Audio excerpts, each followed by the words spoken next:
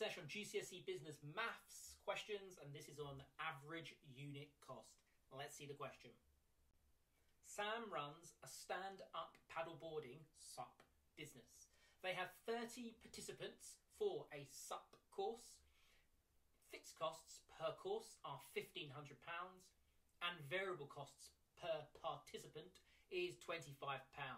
Calculate the average unit cost per participant for this SUP course. So, pause the video now, the bell will ring, the answers will follow.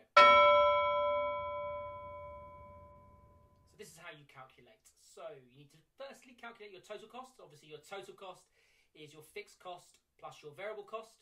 So that's £1,500 given in the question, and then £25 times by 30.